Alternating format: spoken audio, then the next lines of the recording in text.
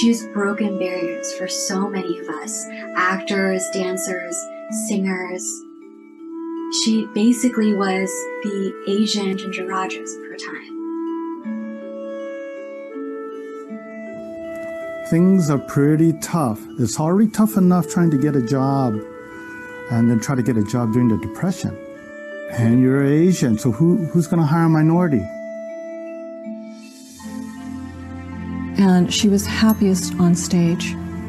So I think that was her reward, really, was the applause. Ladies and gentlemen, please welcome with a big round of applause the sensational Oriental dance team of Toy and Wig.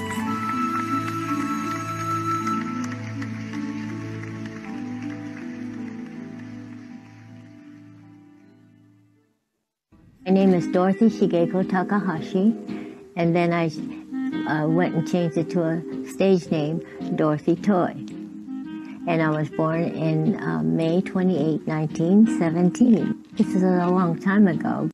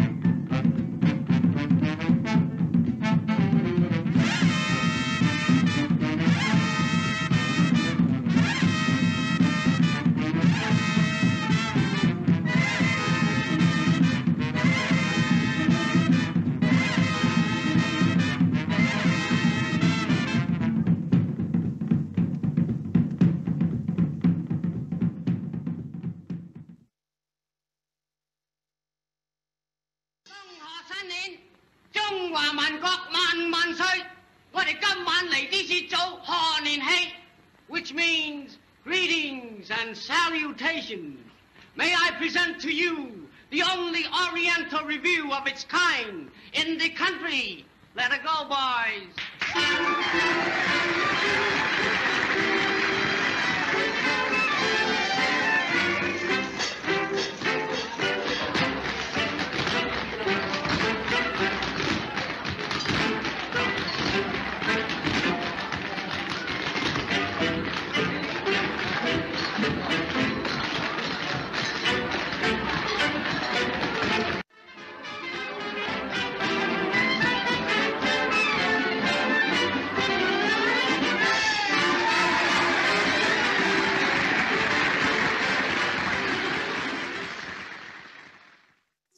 That she, at the age of like 72, would do a cartwheel on stage, and just watching the way she lights up and the passion that she has as a teacher almost just infused me with passion. And from that, I feel like you couldn't ever have a better teacher. She's broken barriers for so many of us, actors, dancers, singers. And despite the hardships of having to leave home, the financial hardships, the hardships of World War II and the internment and being Japanese during that time, she still came through on top as a star dancer. I am so grateful to have had Auntie Dorothy in my life, and I hope I can make her proud. For nearly a century, Dorothy has dedicated her life to dancing. She has no regrets. Oh, I loved it. When you're dancing, it's like you're in another world. And so I enjoy it so much that the public enjoys it. And that's how we dance. Paul and I, we dance. We loved it. It came across to the audience, and they were very good to us. But we went through a lot of prejudice, everything. But you have to face it. Dancing is something that'll keep you very happy. I'm happy that I danced all my life.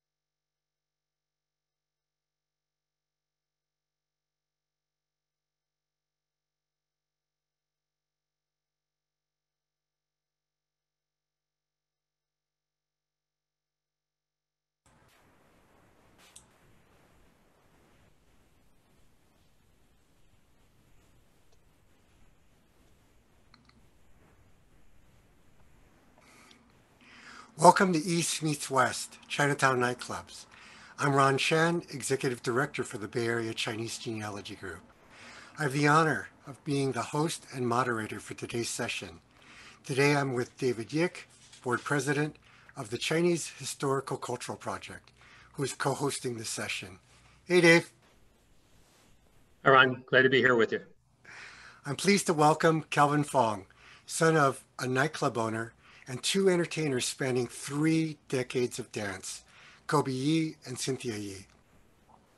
I've had a special treat with our virtual cocktail lounge.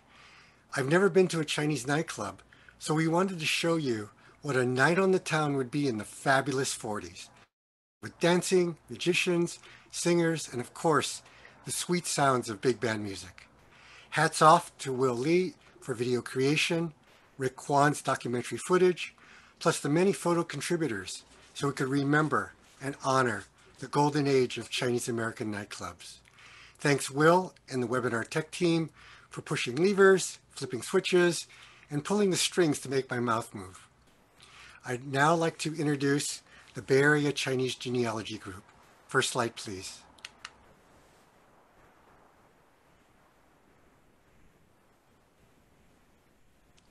The Bay Area Chinese Genealogy Group mission is to educate and share family history. It's important to know that our children know the past so they could appreciate their future. To help with your genealogy goals, our website has posts like free 20-minute family history research consultations, tutorials on how to scan, colorize, and restore photos, negatives, and slides, searching for Angel Island immigration documents. The ultimate genealogy junkie high was tracing my lineage back 1,500 generations to 2698 BC, to the first emperor of the Chinese people. But the real success of documenting family history is how to turn boring birth and death details into the story of their lives. Example of a boring detail. My mother had 7 siblings. The story of their lives. Dinner from mom as a child was crushed saltine crackers in hot water. 2 brothers and a sister died in poverty, one on the way to America, the Gold Mountain. Although our focus is genealogy, we hold sessions like this to help weave historical and family histories together.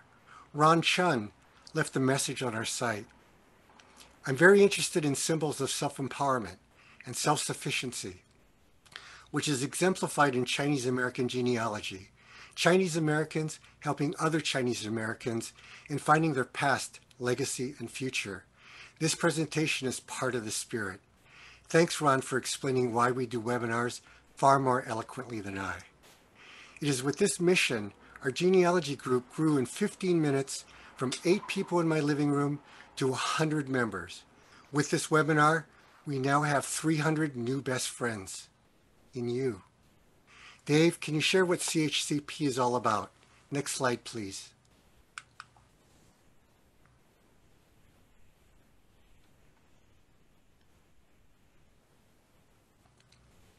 Greetings all. CHCP and I are excited and honored to co-sponsor this webinar with Ron and his team. What is CHCP? Well, we run the Chinese American Historical Museum, but we're much more than a museum. We have our annual membership dinner, and we celebrate things like Chinese New Year's, Qingming, Halloween, and Christmas. And we also do a Spirit of 45 celebration involving thousands of attendees and troops bivouacking, jeeps, and big band music. It's a fun event. We do a speaker series.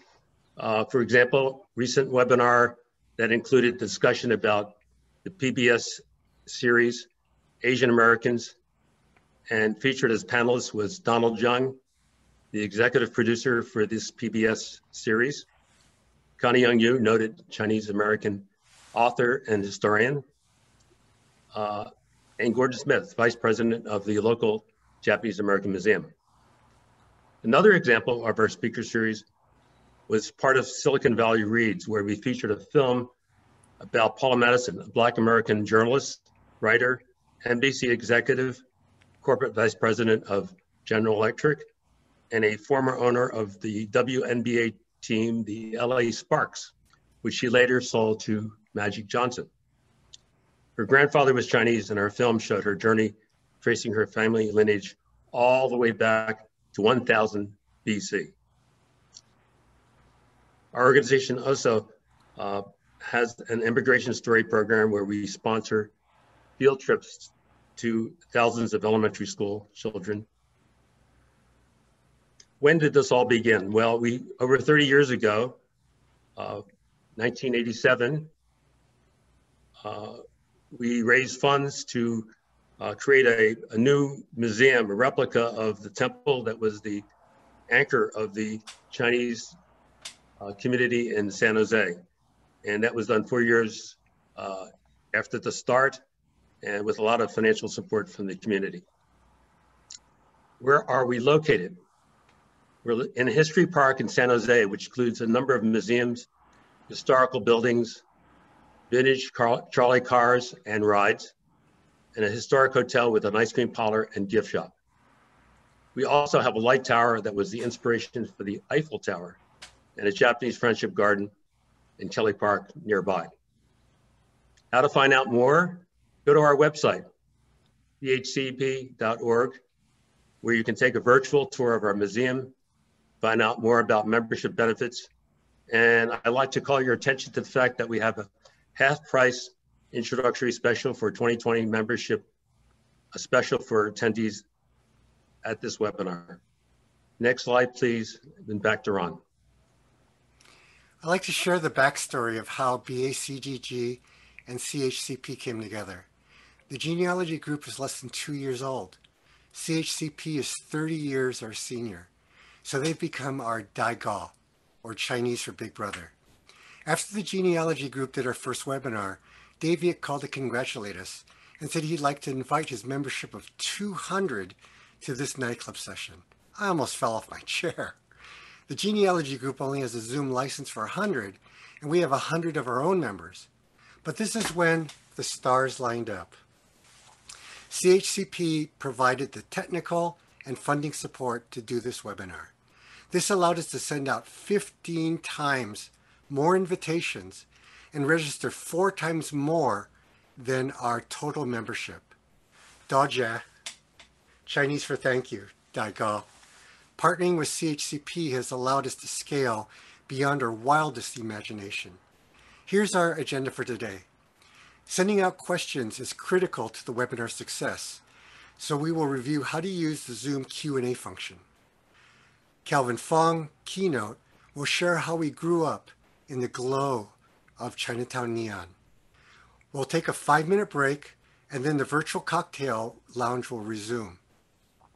Then we'll welcome our panelists, then a sneak preview to our next webinar, ending with a poll for feedback for future sessions. The webinar slides, audio, and video will be posted on the BACGG website. As how we're going to address Q&A, let's go to our next slide, please. We encourage you to send questions throughout the webinar. They will be addressed during our panel session. Today's input will be integrated into the 4 dozen questions we already received in advance. It's impossible to answer every question in the short time we have, so outstanding questions will be answered on our site. So let's review how to submit a question. Go to the bottom of your Zoom toolbar, click Q&A, type the question, click Send, click X to close the Q&A window. Next slide, please, to introduce our speaker, Calvin Fong. Calvin is the son of Fong Wan, owner of multiple San Francisco and Chinatown nightclubs. In the 1940s, his mother worked as a part-time evening hostess at the Oakland Club. She didn't want to leave young children at home, so she brought them to the club. The kids had to sit way in the back or up in the balcony quietly. Calvin watched the shows drinking cherry cokes, fascinated by the variety and talent of the performers. He was equally mesmerized by the magicians and acrobats. In between shows, a few of the performers would occasionally sit and chat. One of the magicians even showed the kids a few simple magic tricks. In the early 1950s, his parents would take him and his siblings to the Club Shanghai in San Francisco Chinatown on Friday nights. His mother was busy running the club, and his mother chatted with employees, friends, and entertainers in the back room. The only time the kids were allowed, i.e. forced into the kitchen, was when the exotic dancers came on stage. Without further ado, Calvin, take it away. Well, hi, everybody. And thank you, Ron, and thank you, David. I hope everyone enjoyed the Cocktail Lounge because it really is a tribute to the many talented Asian performers during the golden age of the Chinatown nightclubs. They were truly pioneers, and they also helped open doors for today's generation of Asian performers, doors that were not open to them in the 1940s through the 1960s. It wasn't easy to be a performer if you were Asian. They also had to fight against cultural traditions. Some had to go against the wishes of their parents in order to become singers and dancers. A few even had to run away from home to chase their dreams. So fortunately, there were Chinese-owned nightclubs during this period. Now, what happened for lots of different reasons was that they all of a sudden became very popular. And that popularity is fairly unique to the clubs in San Francisco Chinatown and one in Oakland in particular. In fact, they became so popular that they became points of destination. People came to San Francisco just to go to the Chinatown nightclubs. Many of the Hollywood elite took the train or flew into San Francisco just to see the Chinese Fred Astaire or the Chinese Ginger Rogers or the Chinese Frank Sinatra. For this presentation, I'm going to focus on my father, Fong Wan's nighteries. So let's get started and draw back the curtain here. You see a map of San Francisco Chinatown in the 1940s through the 50s. And you see all these different clubs. I show about 12 here, but there were many more. This is not a complete list of all the clubs in and around the Chinatown area. Some were also on the outskirts of Chinatown. Now, granted, most of these clubs were relatively small. They were bistros, cocktail lounges. However, the fact that there were so many indicates that Chinatown after dark was no sleeping hamlet. In other words, it's really different, a contrast from what it was yesterday compared to today, sad to say. But there were also a few larger clubs, what I call restaurant-sized clubs. And probably the most popular ones are these that I will highlight in yellow here. I'm going to magnify it. And you can see right here, Charlie Lowe's Forbidden City was probably the #1 hotspot of all the clubs. And the Coby family took over the Forbidden City in the 60s and continued the tradition. Then there's 80 Pounds Kuba Khan and my father's Club Shanghai. Fong took over the Club Shanghai in the mid-40s from D.W. Lowe. And you have here Andy Wong's Sky Room. So these four, you can see we're within a 2-block area. And then if you go further down Grand Avenue, then you have the Lions Den, Tommy Tong's Lions Den, which was built the Chinatown's only underground nightclub. And that was because it was in the basement of the Kowa Cafe. Now, Charlie was the one that popularized the All Chinese Review, meaning it was an all Asian performance. And if you didn't have a Chinese sounding name, he gave you one. And if you didn't like it, you were not going to perform in his club. So that's how strict he was in terms of having an all Asian review. My father, Fong Wan, on the other hand, wanted more of a lighter cabaret style club. And so he really embraced vaudeville. In fact, sometimes some of his shows were bordered on the circus-like atmosphere. He had tumblers, jugglers, trapeze artists, magicians. He didn't have clowns, but he had slapstick comedy. He didn't have elephants and tigers, but he did, believe it or not, dog shows.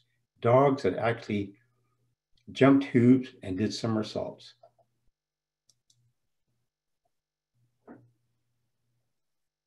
Here you see 4 clubs that my father owned, and they did not exist simultaneously, which I will explain a little bit later. My father, his profession was really a Chinese medicine man. In other words, he specialized in herbal medicine. So the question comes up is, why did he become a club owner? Why did he get into the restaurant business? In fact, that was the very question that the San Francisco Chronicle reporter asked him in 1949. And this is what he said: to put my dependents to work. Now, my father had an intense loyalty to his parents. He also had loyalty to his brothers and sisters, what they call filial piety. I think you've heard of that term, loyalty to the family. And so what he did, he helped support and brought over his younger brother. He brought over several of his nephews, and he brought other relatives as well as time went by. And obviously, they all couldn't work at the herb store. Well, in fact, they really did. But he needed to broaden their income base.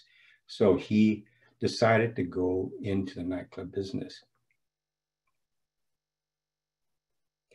So he bought the small cafe just outside of Oakland, Chinatown. It was a bankrupt cafe, and he was determined to make it a first-class dine and dance club. Now, he used 2 marketing strategies, one unconventional, and the second one was very radical. So you see here, and this is important, he decided that his cafe was going to be healthy, a healthy Chinese food and American food. And let me explain that in a little bit more detail.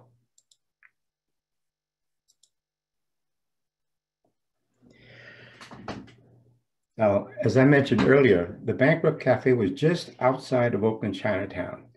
And I think that was the reason it didn't do well, because it was not inside Chinatown. And back then, if you want good old-fashioned Chinese food, you would go to Chinatown, right? Now, one of his strategies was to broaden the market base since it was outside of Oakland Chinatown. It was to include American dishes as well. Now, I read a scholarly article that mentioned that a combination of Chinese and American dishes in a Chinese restaurant back in the 20s was very uncommon, especially in the big cities like San Francisco and Oakland, where you had a relatively large Chinese population. In the smaller towns where there's very, very few Chinese, of course, in order to make a profit, you would have to incorporate American dishes, but not in the big cities. It was uncommon. So that was one of his marketing strategies. Now, the second one was even more radical. So before I talk about that, I want to show you the second story of the new Shanghai Cafe. That's where many of his dependents stayed when they came over. Later, he would also have the performers that he brought over from China stay there as well. But obviously, there wasn't enough room for everyone to stay there. So guess where some of the performers, as well as our dependents, stayed at? In our house. And I'll go into a little bit more detail later. So eating healthy. What eating healthy in a Cantonese restaurant? Cantonese restaurants typically use what? A lot of animal fat, lard to give that taste. But not so with my father. And this is where the herbalist side of him comes out. Here's an ad back in 1929. He says here, chief aim to promote good health. And notice the second bullet, will not serve strongly peppered, highly seasoned, greasy foods. In other words, no animal fat. Use only first-class pure peanut oil. So that was the strategy. In fact, this was probably the first health food restaurant in the country. Again, this is where the herbalist side of him comes out, where he talks about the benefits of certain types of herbs. And this was a 1927 ad where he says, water chestnuts, good for high fevers. Especially good when cooked with minced pork. And then he puts a plug in for his Shanghai Cafe. Well prepared at the new Shanghai Cafe. So there's a combination ad where he really endorses herbal medicine, at the same time endorses cafe because it serves good food and healthy food. Now here are some very unique ads that he put out in the 1930s. As most of you probably know, Chinese cooking is based on the 5 natural elements. The 5 natural elements are also the foundation of traditional Chinese medicine as well. It's also a foundational element of Chinese philosophy. And here he mentions how these 5 natural elements are used in Chinese cooking. And when done properly, he says, when these 5 elements are exactly proportioned, the food balance is near to healthful perfection. And same with the human body. If these 5 elements are in natural harmony, then you're healthy, you're not sick. So he was carrying on this philosophy into his restaurants. Quite unique in the 20s and 30s. Now the second phase, going on to 1938, he decides to expand his restaurant. And this time to really make it a vaudeville type entertainment. And he goes all out. And you can see the expansion here. This was initially the 2-story building. He buys an additional 3 parcels next to it and builds a really first-class Chinese nightclub.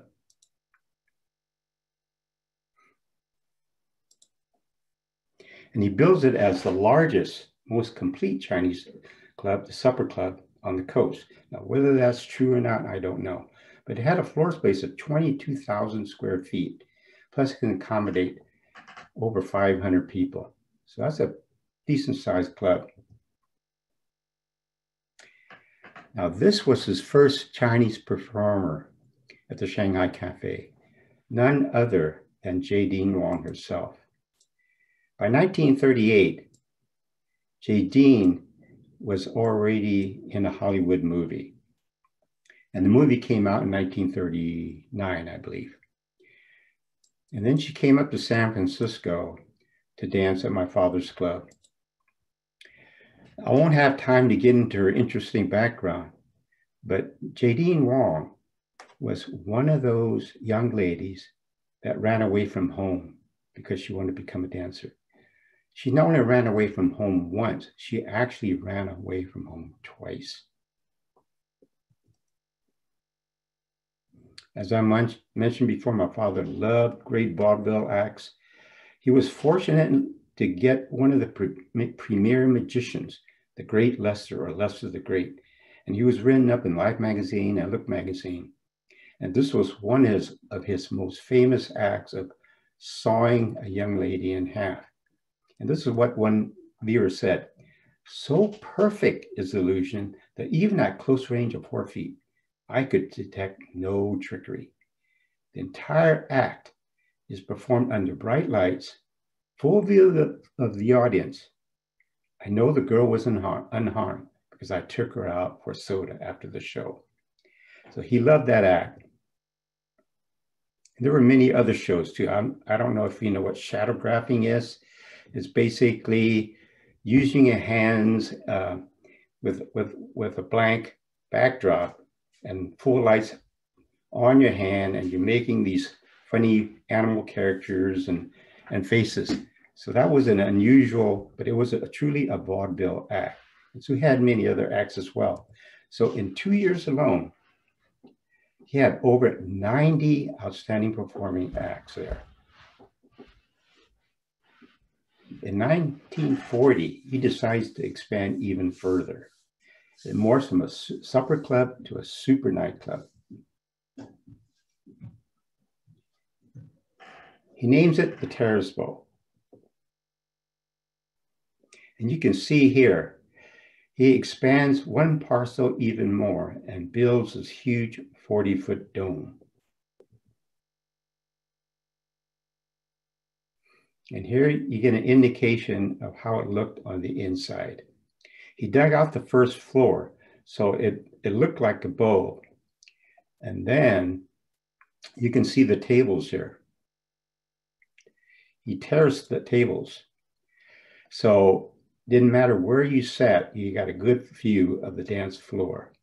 And in the back was where the band or the orchestra played. And he also had a built-in pipe organ. As I mentioned, the ceiling is 40 feet high, painted in midnight blue. And it also had kind of a starry reflection. So it felt like you were outside in a dark lit sky with many stars. And there was a balcony section that goes all around the room. And so the overflow crowd would sit up in the balcony as well as the kids.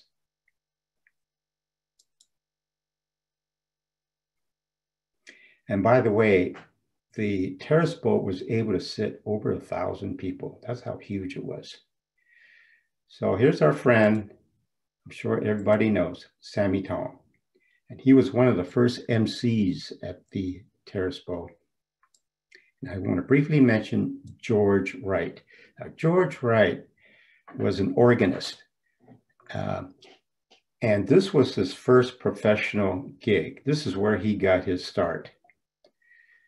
So, and he was so popular that a local radio station picked up on his music and then broadcast the music over radio on many of the nights when he was playing at the Terrace Bowl. And so he got his start at the Terrace Bowl, and he eventually became one of the last of the great theater organists.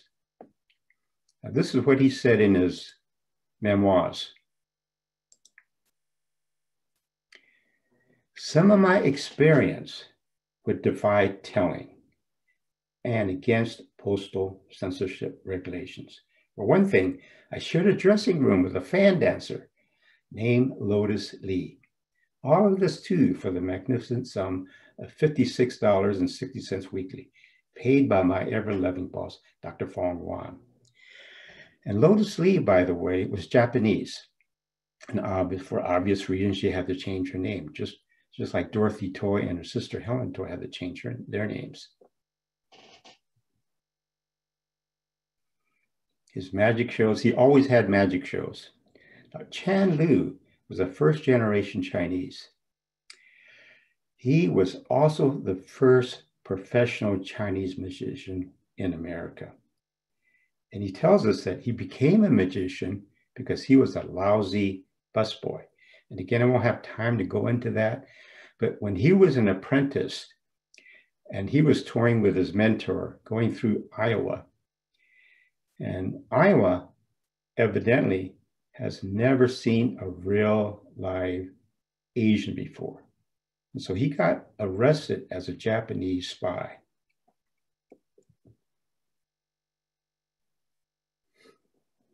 Theda Loy was one of my father's favorite fan dancers in the early 40s. And you see the fans there? Now, I don't know how much those fans weigh, but it reminds me of a story in Arthur Dong's Forbidden City, USA book.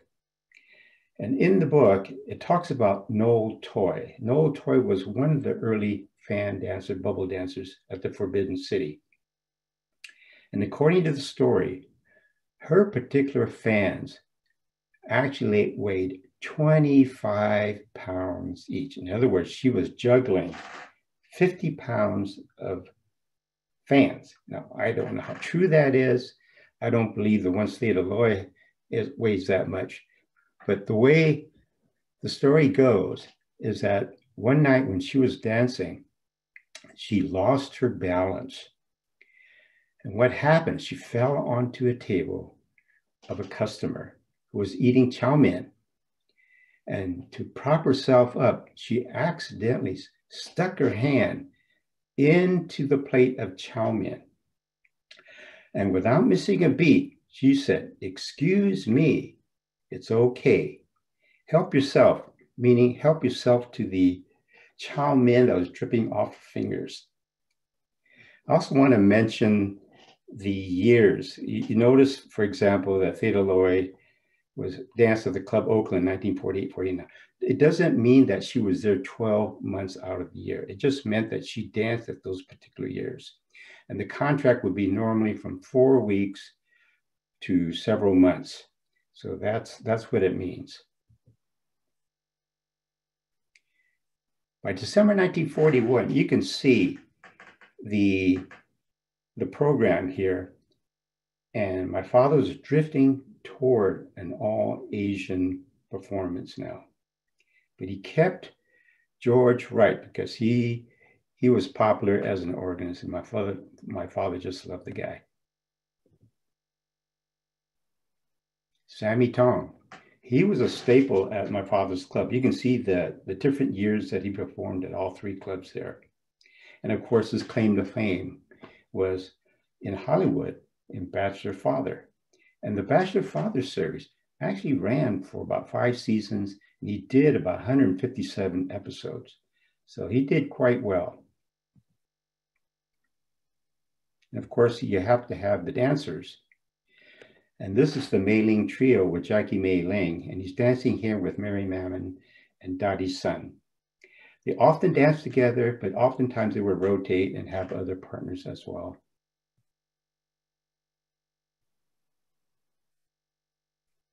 Toyette Mar, called the Chinese Sophie Tucker.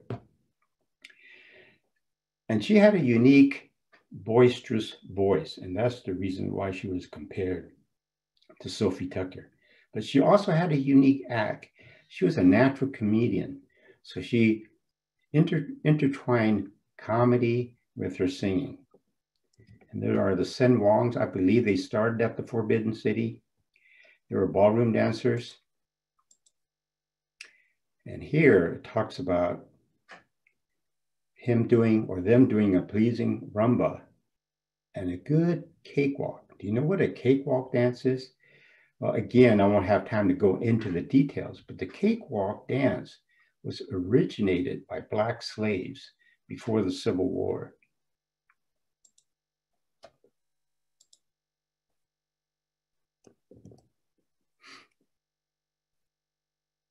And of course, the acrobats. My father brought over, I think, at least three or four teams of acrobats throughout the 1940s. And this is probably one of the early groups of acrobats that he brought over.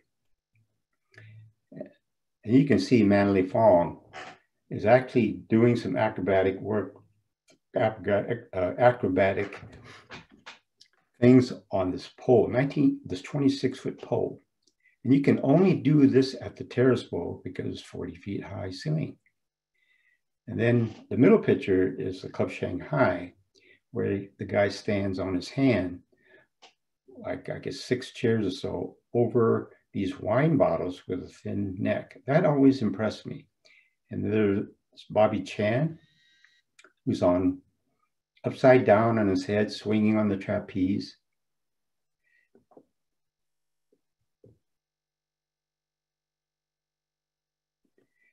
And Fei Ying, she was also a bubble and fan dancer. But I wanted to show you this picture and show you this dress. This picture of this dress was just taken last month. And I wanted to thank Joanna Watson Wong, the daughter of Fei Ying, for sending me these pictures. And this was the very dress that she wore in 1943. And it's still well preserved. So it's what, at least 77 years old. Now, Fei in Fei Ying means what? To fly. And so Fei Ying could mean butterfly, or it could also mean fly like an eagle. So here you can see how graceful she is, as if she was a butterfly or fly like an eagle.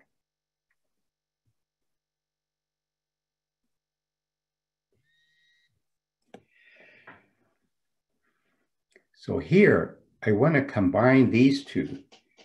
He began to downsize around 1946. So he sold part of the building to a church.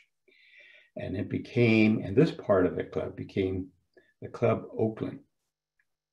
And a year later, he bought the Club Shanghai from D.W. Lowe and made that into a big nightclub as well. And I want to talk about these together because it shows the different dancers, but the dancers dance at each club and they tended to rotate. And you can see one of his advertisements here showing the variety and the numbers of shows that were going on at each club. And they would dance at one club, and then they would shift over to the other club and dance at the other club.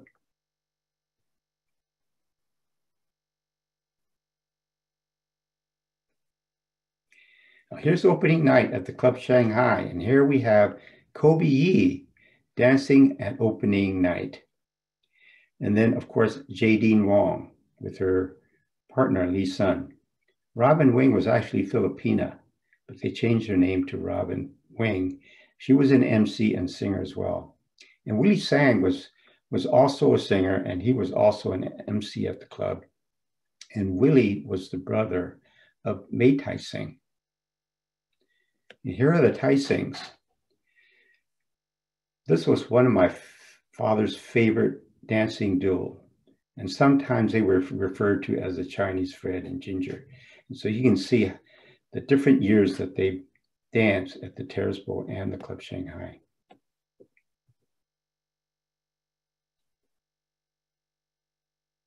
And of course, you can't say anything without saying something about the bubble dancers and the fan dancers. Barbara Young was a staple at my father's club. You can see the different years that she performed at the Club Shanghai and Club Oakland. Lana Wong was an import. My father brought her over from Hong Kong just to dance at his clubs. And Lana Wong was one of those performers that actually stayed at our house. You can guess that did not go well with my mother. Tony Wing was a very popular tap dancer, choreographer. He was actually a mixture of ethnicities. He's part Chinese, part Portuguese, part Spanish, part Filipino. And Charlie Wong forced him to change his name to Tony Wing. I think his last name was Lagrimas. He not only made him change his name, but Tony's hair was not dark enough, so he made Tony dye his hair black.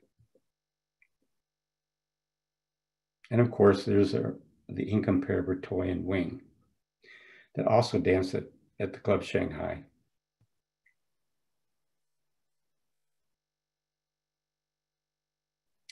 And so this is the next slide. My father's great-grandson, or my grandson, Dominic. He's aspiring to be an acrobat, something like Charlie Chur, where he can balance everything. He's trying to balance, there he goes, balance a ring on top of his head. Is he gonna make it? He does it, oops.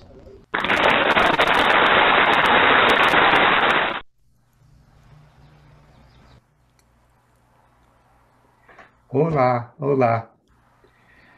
I can thank my brother Alan for giving me this slide. And by the end of the nightclub era for my father, he had over 600 different entertainers dancing at his clubs. And I think if he was alive today, he would be proud that he was able to provide for his dependents. He was able to fulfill the filial piety that he promised his parents. I think he can also be proud, along with the other Chinese club owners, that they helped the entertainers of that day to fulfill their dreams. As Dorothy Toy said in her documentary, she was happy. She was happy because she was a dancer and she felt fulfilled. And I suppose that's all any of us could say in this life, is to be happy and to feel fulfilled. So I thank you for the time that you're taking to listening. So I will turn over the program back to Ron Chan.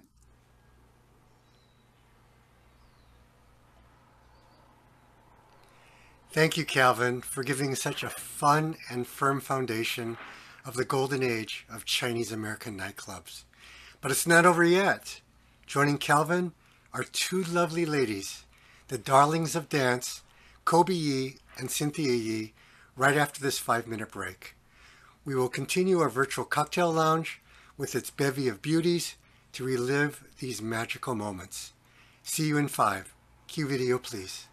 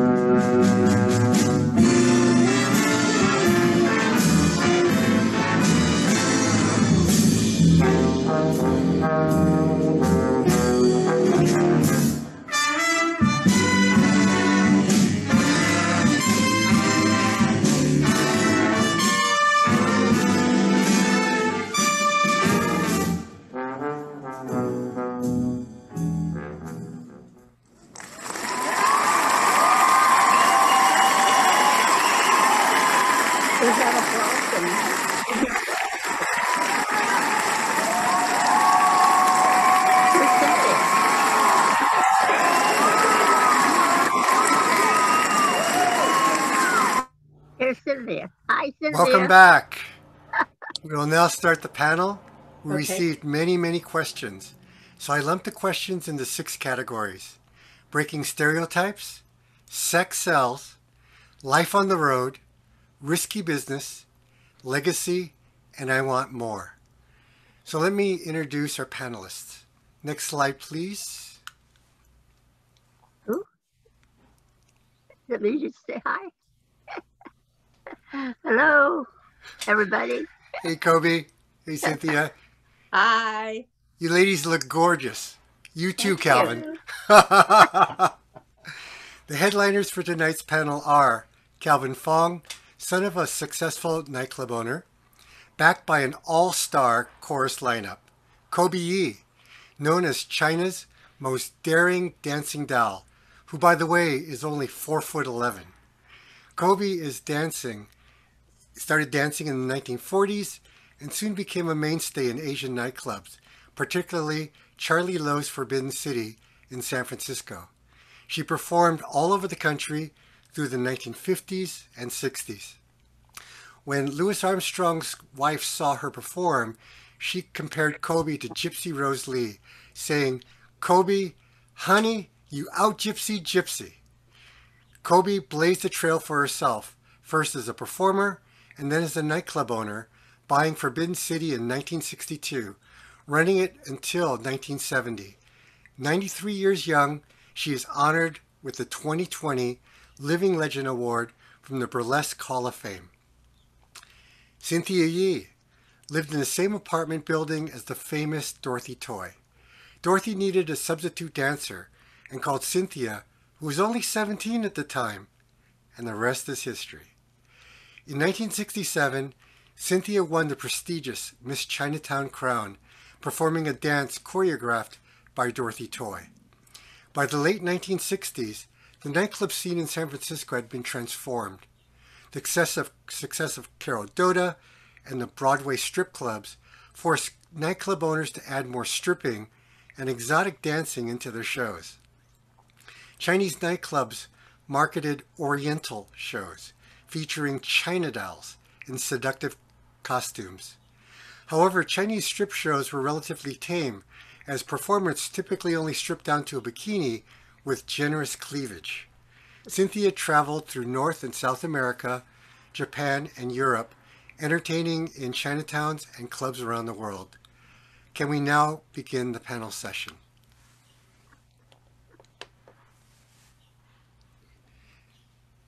This is a rare opportunity to hear the same question answered in 3 different ways.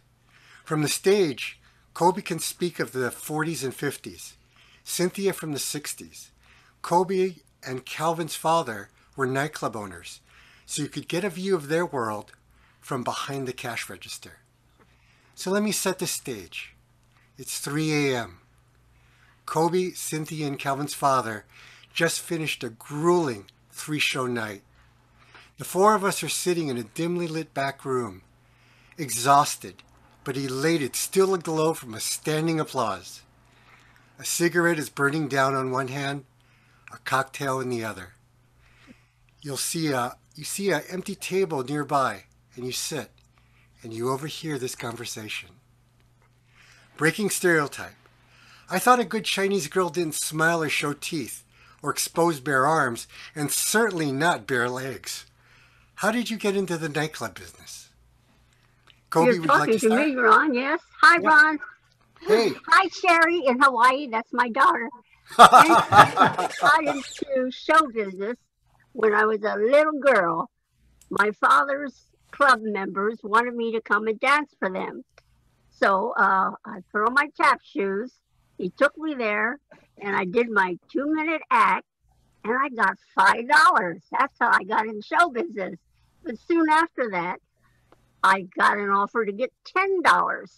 So that was some of the fairs in Ohio, like the Columbus, Ohio State Fair. I'd go there and dance. I'd get my $10. Then later on, I did some amateur shows. I might have made $20. So you see, I graduated. But then after, I thought, well, gee, I can't just be doing my little tap dance. I want to take, more lessons and do a bigger act, because I had gone to Washington, D.C. to see my uncle's restaurant, theater restaurant it was, called the Casino Royal. They had a big band. They had a nightclub show, and the dancing chorus girls were beautiful. And they wanted me to do my little tap dance. Well, they put makeup on me. I went out there and I wiggled, and I loved it. I said, I want to be in show business.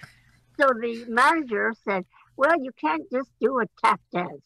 You got to do more than a tap dance. You got to have an act. I said, well, okay. So he sent me to a choreographer.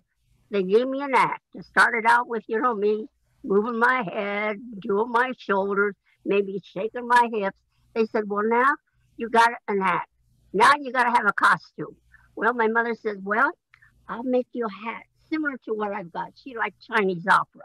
So she made a hat for me. She trained me how to do it. My dad made me I guess you call it a clothes hanger, because I took off my jacket, and he said, you can't put your jacket on the floor. So he made this sign. It said 42nd and Broadway. It's like like a lamppost. So I take off my hat, I take off my jacket, I wiggle out of my pants, and I hang them all up. They don't go on the floor, they go on hangers. So then I picked up my maracas, and I did a samba. See, I started out as a little Chinese girl from China, but I ended up like a Latin Manhattan girl. That's my story. Well, I was lucky, Coby, because I started in 1963 in the Dorothy Toy Show, and we made $65 a week. Wow. And, and with the $65, we had to pay our lodging, our food, and I even had a few dollars left over to send to my mom every week. So eventually I got $125, and that helped with expenses, especially when we were in Europe, because things were expensive. Yeah, I think all the performers were paid at least union wages, because the Actors Guild and the Musician Guild at that time were very strong. And for example, the acrobats that came over from Hong Kong also had to join the union if they wanted to perform. And so they complained about the money, the dues that they had to pay the unions out of their salaries.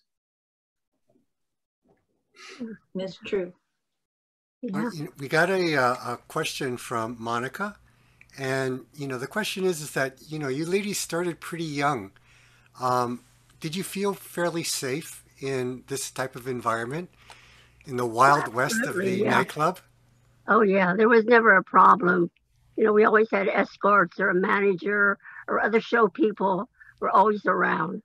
Never had a problem. Very safe. Dorothy Toy was always very protective of the girls, and she was very fussy about when we went out to the dining room, if someone wanted to buy us a drink or to meet us, and she would go out first, check out everything, and then gave us permission. In fact, that's how I met my husband. She met him first.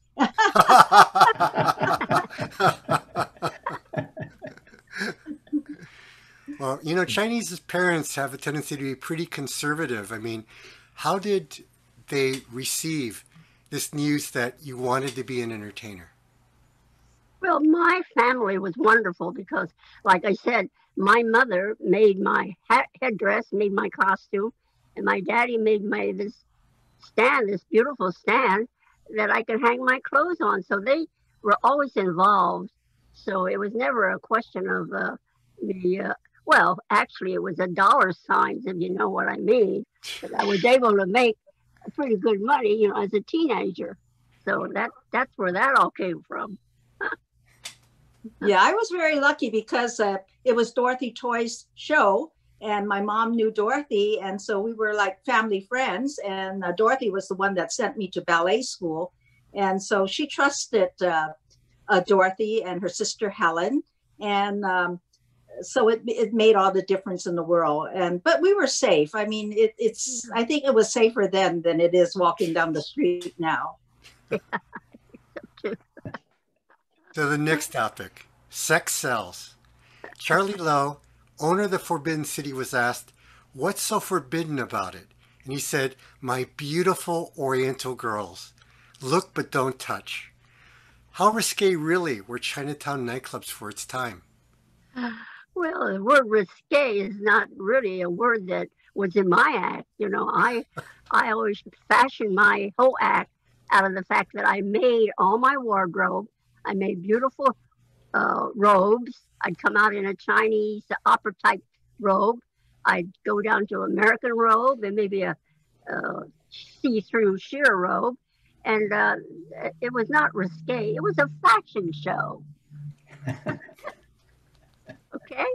In our show, we had an exotic dancer, and it was a number choreographed by Dorothy. And what happens is that the two girls on the side assisting the exotic dancer would receive all the clothes, put it on, and by the end of the number, the one in the center with the feather fan would be the one that was revealing herself. But it was so quick because it was only like maybe 3 seconds of this wonderful gel called Midnight Blue. And so it was very beautiful and very seductive, but just leave you wanting more. Yeah, I think there was a law against being 100% nude at that time. And what little I remember when I was young, when we were able to take peeks at the bubble dancers, that at the very end, when they're almost nude, completely nude, but they're not, and they have the bubbles in front of them or the big fans in front of them, and then when they're ready to expose themselves, the lights go out, so you don't really see anything. You know, Coby, when we talked a little bit earlier, you said one of the secrets of your success was reveal and conceal. Can you tell me that story? Well, that first started when I was training some young dancers. They wanted to be in show business and do an act similar to mine. So I opened a studio in Chinatown called the Chinatown Dance Studio. So that's where I trained the girls how to reveal and conceal with costumes that I would make for them. So they learned the whole act from me. And I would, at that time, then I was able to book them to other clubs. So I was kind of in the booking business and teaching business and also performing as a performer. So Charlie always thought, well, gee, you got to spend more time over here because I was running back and forth over to my cocktail lounge, which I had on Broadway Street, called the Dragon Lady. And that's where we had a piano bar. We had a nice pianist, and a lot of the folks, the show people would come in and perform. I didn't have to pay them. I only paid a piano player. So apparently the union didn't mind that because they were guest starring. So I had that going. I had a lot going on when I was working for Charlie because I was making good money. So I invested it in that dancing school, in a bar in Chinatown, and that's what I was doing. I was a busy lady. I hope to become just as busy as you, Coby. I am on the board of directors of the Clarion Performing Arts Center, and it's an intimate theater, and it gives artists the opportunity to hone their act and also take lessons there. And if you're a poet or a dancer or a singer or an actress, you could definitely showcase your talent there. And I am in the process of opening a magic cellar on the downstairs level. And it will have the magic actually inspired by Ah Hing, whom I worked with at the Forbidden City and Sky Room. And he was also my neighbor upstairs. And he had these doves all the time that were cooing in the back porch. And so at the age of 10 years old, I saw him for the first time, and I just loved magic from then on. And so I'm going to have a magic cellar, and also we're going to feature jewelry and accessories from the Forbidden City Showgirl line. So we'll have earrings, jewelry, bling bling, feathers, everything that you will need to be beautiful, and to also pretend you're a showgirl in case you didn't have the chance to do so because your mom didn't let you. You know, there was a question that came up, and regarding the audience, I mean, was this a family show, or was this, you know, mainly men? I mean, who typically went to a Chinese nightclub? Well, I know during the time that Charlie had it, also when we bought the Forbidden City, we catered mostly to the tourists. You know, we have busloads of tourists come in. They were on a nightclub circuit. I mean, nightclub scene, I believe. They would just see 3 different nightclubs. So we do our first show for a whole bunch of tourists. They leave, and the whole new busload came in, and we did our second show. We did that 3 times a night, and we performed for a lot of people from all over the world. And then after... Oh, go ahead. Go ahead, Cynthia. And then after they left the Forbidden City, the bus will take them up to the Sky Room. And so that's when we did our shows. And so after our show, then the bus would go on to Pinocchio's on Broadway and then over to Bimbo's 365. Yeah, that's right. Uh-huh. I think that Chinese clubs back in the 40s and 50s were fairly unique in terms of audience. I mean, it was open to all. So you not only had the young servicemen come, but you would have families coming to the shows. Like I said in my presentation, my father loved vaudeville. So he had a large variety of different acts that families can enjoy. And it was a mixed crowd. It wasn't just whites and Asians, but there were blacks coming into the club. Whereas, as far as I know, the black clubs, as well as the white clubs at that time, kind of stuck to their own ethnic group. I don't believe there was any laws at that time segregating them, but it was just kind of a natural phenomenon. I recall one of my older brothers actually went to a black nightclub, and he could feel the stares, you know, the people just staring at them because I guess they weren't black.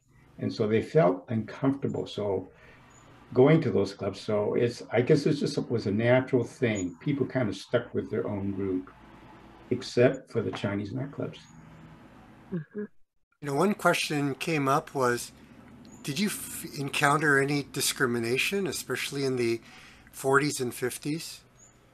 And even into the 60s before the civil rights came to be?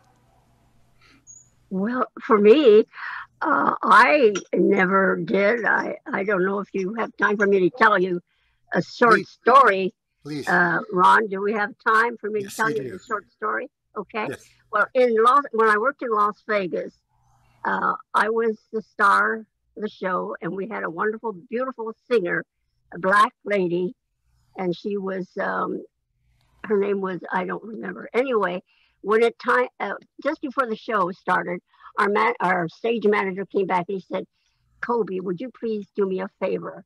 I said, "Of course." And he said, "When it comes dinner time, would you please go out to the dining room and get Lena a plate of food?" I said, "But why?" And he says, "She is not allowed in the dining room." I said, "No." "And I am?" And he said, "Yes." Well, that really upset me, but I did what I had to do then. But nowadays, it's a lot different. You know, I have a lot of black performers that work for me, and I always worked with a lot of them, and they always came around to the Dragon Lady. Ryan Hampton was one of our favorites. He used to come in and play the vibes, and we had Johnny and Ralph Mathis. So these black performers are wonderful, and I'm sure glad it changed. It's been a while ago. My experience with the black performer was working with Patti LaBelle when we were in Kingston, Jamaica. And we were just basically fighting over a dressing room because Patti LaBelle, of course, was the headliner, and her manager wanted her to have the main dressing room. And of course, Dorothy Toy said, "No, no, no, no, we are the headliners. We must have the large dressing room." But Patti LaBelle was very gracious. And in the end, we were able to get the large dressing room from Patti LaBelle. So that was my experience. In my father's terrace bow in the 40s, he actually had a black performer. I think her headliner name was Ted-Eye Peters, and she was a singer from Harlem. So I don't know of the other Chinese clubs, but my father had occasionally black performers. Uh-huh. Well, you know, I know that a lot of nightclubs advertise an all Chinese review or an all Oriental. Were all the performers Chinese? Didn't they have stage names? No, we always had quite a conglomeration of different showgirls. You know, a lot of Filipino dancers, Korean, Japanese. Mm-hmm. So it was called a Chinese review, but I think we had an international review. But we got away with the fact that we were a Chinese nightclub in Chinatown, so they accepted us. Yeah, I think I was the only Chinese dancer in the group. Really? Most of the other performers were either Japanese and or Korean or Filipino. Arlene, who was Tony Wing's sister, of course, was Filipino. And we had a combination. Like I said, I was the only Chinese in the show. Yeah, as long as you were Asian, and according to Charlie Lowe, you had to have a Chinese sounding name, though. So. Yeah. So a question came up. Did the performers perform exclusively in English, or did you mix in any type of traditional Chinese music or traditions in your acts? I had an experience when we found out the musicians union was going to either strike or was going to, in other words, something came up that they would not be playing our music. So we went to recordings. So I got out some of my old Chinese records, and we did a really good show. We liked it even better. We didn't have to pay union scale to the musicians. That was really a hard nut to crack. So they got paid very well. And then if we wanted to rehearse, they'd get paid for the rehearsal. So it was an ongoing trouble for us to even have them, you know. Oh, in fact, I remember the union told us that we have to have with us the size of our Forbidden City and that many chairs, you need to have 8 musicians. I said, 8 musicians? My goodness, that's a big nut to crack. They said, well, that's the size of your room. I said, but we don't fill the chairs. And we finally settled on 6. But that was still too many. We could have done it with a trio. But that's the unions. Yeah. In our show, we always opened with a Chinese number. We had Chinese robes. And for the second number, we would, it was more Western. In fact, it was called Never on Sunday. And for the finale, we actually had a Western number, which was a cowboy number. We brought that same number to San Quentin for New Year's Day. And unfortunately, they wouldn't let us use the guns. We had little plastic guns for the cowboy number, and they wouldn't let us use the guns because they said someone may take it or steal it, but we were banned from using the guns in San Quentin. So that was my experience at San Quentin. Well, you know Sammy Tong, the guy to my, you see Sammy Tong behind me. So he was a regular MC singer at all the clubs. And he always mixed in kind of Chinese jokes, and he would speak a little Cantonese and make fun of himself once in a while, a parody. And so there was a mixture of Chinese as well as American. So you got to keep that Chinese flavor in it. So let's segue into risky business. A nightclub, as much fun as it could be, is still a business. What does it take to run a successful Chinese nightclub? Well, I know we had to have a variety. You know, we had to have musicians that could sing. We had to have a comedian, a dance team, and of course all of our Chinese chorus girl. They always open the show and they close the show.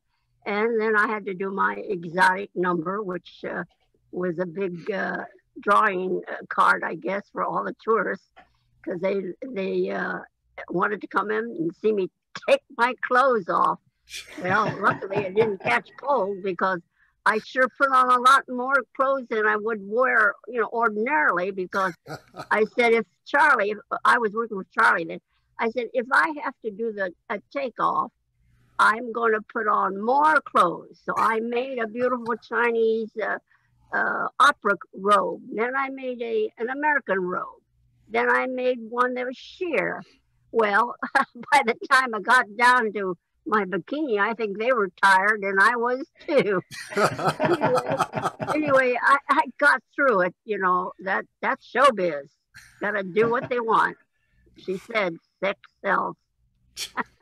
Right. Coby is right. Sex sells. So our MC was Pat Morita. Well, he would go on right after our script number, the exotic number that I was telling you about. And so he had to come up with either a funny joke or a riddle or something. And so he had these elephant jokes. And it was kind of risque, but really funny. So would you think it's okay if I told that joke? Go for it. Okay. We're all adults here. So this was what he would ask the audience. He said, what did the elephant say to the naked man? What? Guess. What did the elephant say to the naked man? I don't know. You don't know. Calvin? I have no idea. Coby? No, I don't know. The answer is, how do you breathe out of that thing? And so Pat Morita, he's very clever. This was before he went down to Hollywood to become the Karate Kid. And he would tell this joke, and if he got heckled, he would get really mad, throw down the microphone, walk off, and us dancers, we had to be ready to go on. Sound. Oh. Your sound. sound. Sound went off. Yeah, Cynthia's mic went off. So did mine. Oh, okay. Oh, there you go. Okay. Are you back? Yes. Okay. Sorry, you cut out the last 30 seconds or so. Could you repeat after the, how do you breathe from that thing? I just wanted to say that Pat Morita was quite temperamental. So if he ever had a heckler, he would just throw down the microphone, walk off the stage, and hopefully us dancers would be ready for the finale. So that's how it worked with Pat Morita. So how different were the shows or the ambiances between the clubs? I mean, what's the difference between the Forbidden City versus Kubla Khan or Club Shanghai? How did each club have its own flavor? How did you create that? I believe that the Forbidden City was always popular because we were a theater restaurant, large enough to have a big crowd that could come in for dinner, dancing, and cocktails, and a show. So probably some of the other clubs didn't serve dinner, whereas we had a big kitchen and we had a big staff, and we always had a good Chinese menu. So maybe that was one of the reasons that a lot of the tourists did come to our place, and a lot of the locals came in to bring their friends. In fact, I remember one night some of the councilmen in our city council brought in a king, and they said, "Hey, Coby, there's a king out there." And I said, "A king? King who?" And they said, "Oh, his name is King Boudouin of no, what was his name? I forgot, but he wasn't anybody that I knew." So I said, "Well, okay." And Charlie says, "Well, you got to do your full act." And I said, "Well, okay." And so I have danced for a king. How about that? Life on the road. Yeah. The tough life being a nightclub entertainer. Constant travel in the Bay Area, the country, the world, the USO, and the chop suey circuit. What was your most memorable, or better yet, the most embarrassing thing that ever happened to you? Embarrassed me? I had a terrible experience in a theater where, it's very dark backstage. They don't just have one curtain, they have two curtains, they have three curtains. Well, I'm standing there in the dark, got my fans, I'm ready to perform. My music starts, I start dancing. I can't get out of the curtains. How do I get out of here? It's dark. So there I was, doing my act behind the curtains in the dark. Finally, somebody rescued me and pushed me out there. So it was embarrassing. I got through it. I'm here. I think the most fun, actually, memory was, I don't know how embarrassing it was, but we were in Cuba together with Coby. And all of a sudden, we're in this outdoor theater, and there's a rainstorm. And all of a sudden, our stage is filled with water, lots of water. And they had to mop it up, and we kept on changing dressing rooms to get away from the water. And luckily, one of the guys held up a sheet for us. And so I was dressing behind a sheet right next to the stage, which was flooded with water. But the show goes on. Yeah. When my father first brought over his acrobats from Hong Kong in the 1940s, and after a few months of performing at the Terrace Bowl, let's say, he decided to put them on the Chinese circuit and to get further exposure and also to give the Chinese acrobats gain popularity. So what he did was he set up the tour for them, and he even loaned them his 1938 Buick, which is a fairly big car that could sit 6 people comfortably. He also advanced them $5,000 to to help pay for the expenses with the understanding that he would eventually get paid back from their earnings. On top of that, one of the lady acrobats needed a suitcase. So my mother loaned her a big fancy suitcase. So after several months on the tour, they come back. My father greets them and he sees the Buick, and it has $2,800 worth of damages on that car, which was quite a bit of money at that time. Not only that, but the acrobats' costumes were torn, shredded, soiled as if they never laundered their clothes. And then my mother's poor suitcase, it was all duct taped together because all the locks were broken off and it was shredded. So like Coby says, that's just show business, So I think my father learned from that. So the next topic is legacy. You had intoxicating lives. How do you want to be remembered? Oh, gosh. Well, I always said that I was very fortunate to be able to make and sew costumes because my mother trained me when I was a child. So my big thing is to make beautiful wardrobe costumes for show people, custom made, made to order originals. And whenever I went on the road and met people, I had my sewing machine and they'd say, well, one day I had a gold bikini on in the pool before the show started at night in Las Vegas. You got all this time in the afternoon. And one of the ladies said, where did you get that gold bikini? I said, I made it. And she said, could you make me one? I said, well, I brought my sewing machine and I have some fabric. I'll make you one. And so she said, oh my gosh, I'd be so happy. So her friend said, Coby, would you make me one?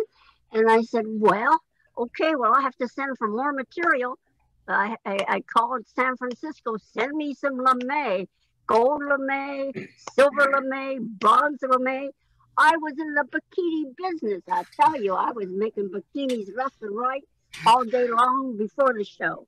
So I like to be remembered as a costume designer, a good one.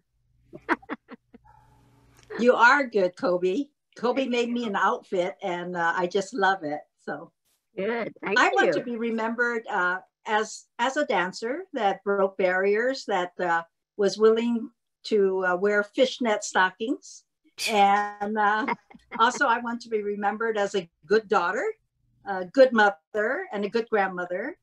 And I also want to be remembered as someone giving back to the community. And that's why the Grant Avenue Follies was started. And we go to nursing homes, veteran hospitals, and help nonprofit organizations raise money.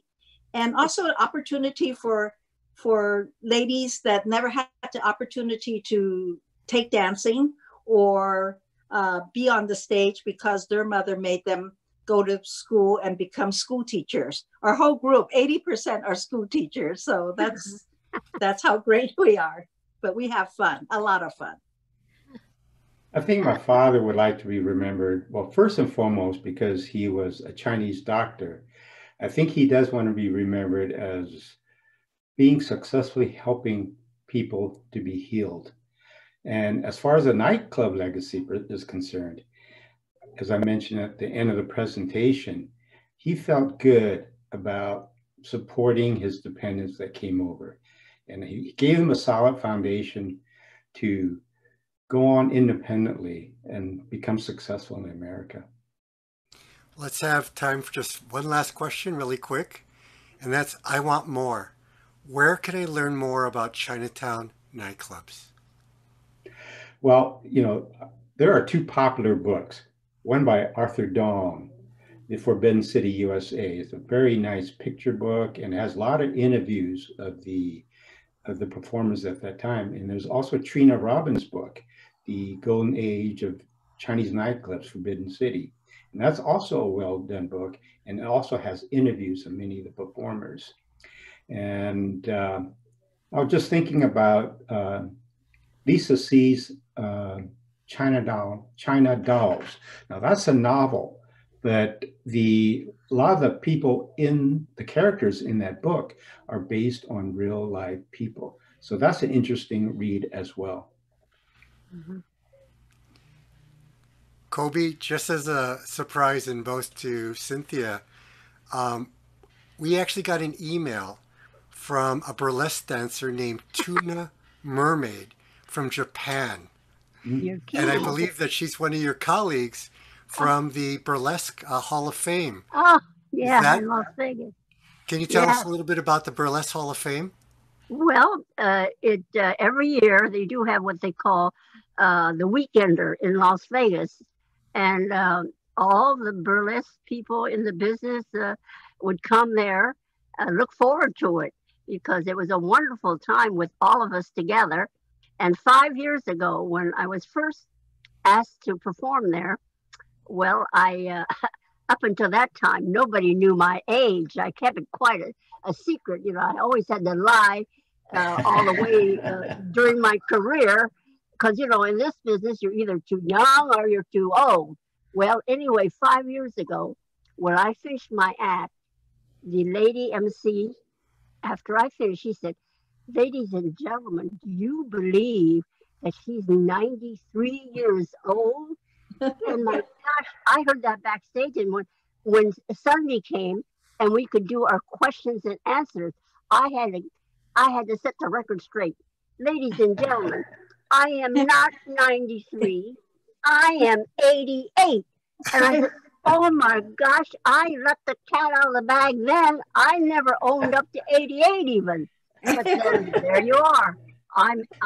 You know how old I am. So it doesn't matter anymore, you know. It's okay. It's just that, like the agent would always say, well, you know, how old are you? You know, are you old enough to work in a club? So You know, one last comment idea. before we move on. And there was a Whitsom Hotel exhibit. Can you talk a little bit about that? Cynthia or Calvin? Go ahead, Cynthia. Yes, Whitcomb Hotel has a wonderful exhibit in their gallery of all the Forbidden City.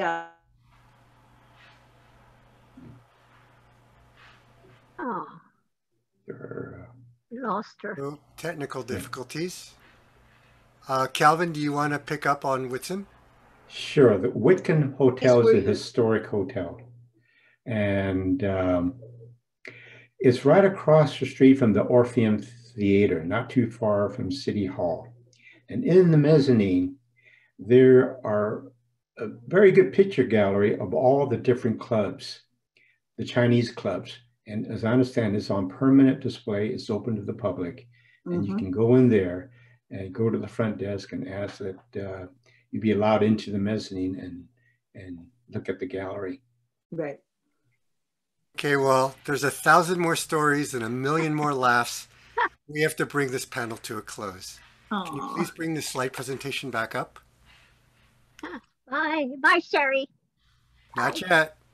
On behalf of David Yick and myself, I wanted to thank Calvin Fong, Coby Yi, and Cynthia Yi for the fun, fascinating, and rare view into Chinatown nightclubs. As a small token of our appreciation, each of you will receive a free membership to both our organizations with heartfelt gratitude. Thank you for the wonderful presentation, Calvin. It's a great tribute to your father. You're a good son. Thank you. You, Coby and Cynthia, great job in sharing your stories, laughter, and legacy. Be well, goodbye, and thank you for the panelists. Let's have a round of applause for them. Thank you. Mike out there. Hi and bye. Bye. Okay, next slide, please. Save the date, August 29th. Our August webinar will be Operation Chinese American GI. This webinar is recognized by the Department of Defense as a commemorative partner as it celebrates the 75th anniversary of the end of World War II. The webinar precedes a September ceremony to honor Chinese American World War II vets. The keynote speaker is Monty Hum, the executive producer for the California ceremony, an Emmy-nominated filmmaker, author, and military historian. I have the honor of being the Chief Marketing Officer for this project. We will give you an update on the September ceremony, which includes military honors and a USO entertainment. We're going to take a different approach to explore Chinese American World War II history. Yes, you'll get all the obligatory dates and places, but we're going to look at the war through the lens of the world's largest private collection of Chinese American military memorabilia. For example, we show a pair of boots with a medal beside it, and then we tell the rest of the story about the hero who filled these shoes. We will roll a film clip from the movie We Served with Pride, featuring 15 Chinese American World War II vets who served with uncommon valor as a common virtue. If you want to get a rare glimpse of the contributions of Chinese American veterans, or hear about the women at war and on the home front, or just have a good time, don't miss this session. Next slide, please. Dave, take it away. Hi all. We hope you all had a good time. And if so, we ask that you help our two organizations produce future webinars that educate, inspire, and remember the history of Chinese Americans. Although the webinar is free, bandwidth, hosting, and technical support are not. We thank you in advance for your generosity to help us remember the past so that we can preserve it for the future.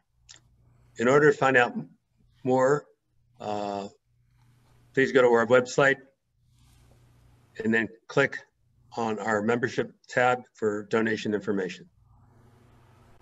Next slide.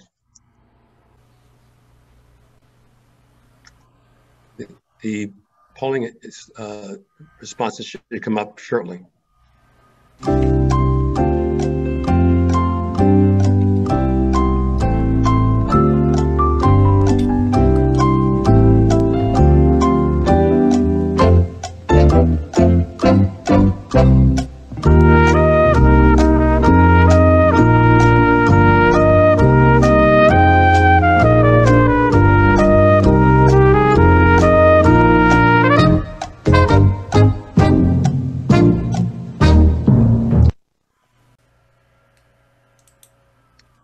On behalf of myself and CHCP, we again would like to thank Calvin, Coby, Cynthia for their time and talent, and most of all to you for your support and interest in our programs. Ron, do you have any last thoughts? Thanks on behalf of the Bay Area Chinese Genealogy Group. It's been an honor to share and remember our roots. Just as a reminder, save the date for August 29th. You'll receive an invitation soon to reserve a front row seat. Be well, be safe. Bye for now. Cue up closing slide, please.